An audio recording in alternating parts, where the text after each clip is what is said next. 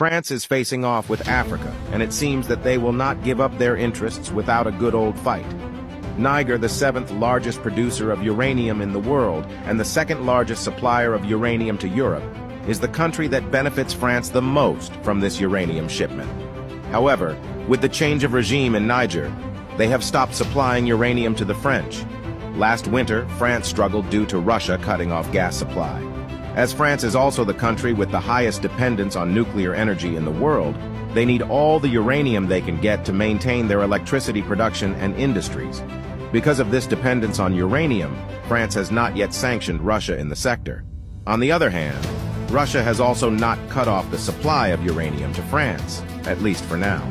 However, Niger and other African countries undergoing regime changes have already stopped the supply of uranium, and there is nothing preventing Russia from using its position as a uranium supplier to the French as a weapon of war and cutting it off at the exact moment when France needs it the most.